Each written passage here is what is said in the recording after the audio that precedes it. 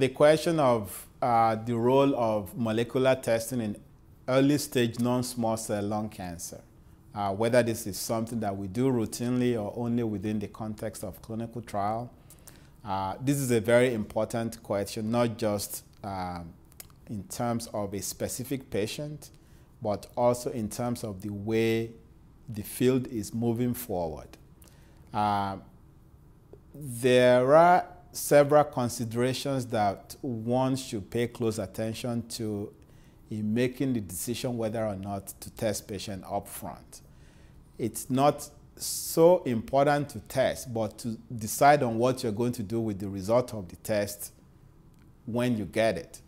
So at our own institution, we have a policy of testing all patients with advanced stage non-small cell lung cancer.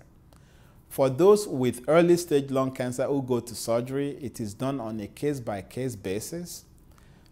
If, for instance, we have a patient, even though we know it's early stage, but where we fear that they may suffer from disease recurrence sooner rather than later, we go ahead to do the molecular test.